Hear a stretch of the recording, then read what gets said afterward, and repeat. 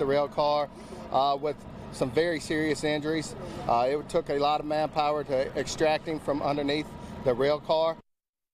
The man is now in the hospital recovering from his injuries.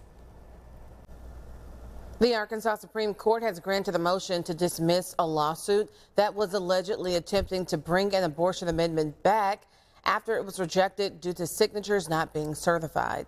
Arkansas Attorney General Tim Griffin released a statement in response saying, quote, "I thank the Arkansas Supreme Court for doing the right thing by referring the special master's report to the prosecutor for the 21st Judicial District, where we hope to see appropriate action taken in response to Stilley's illegal and fraudulent behavior," end quote.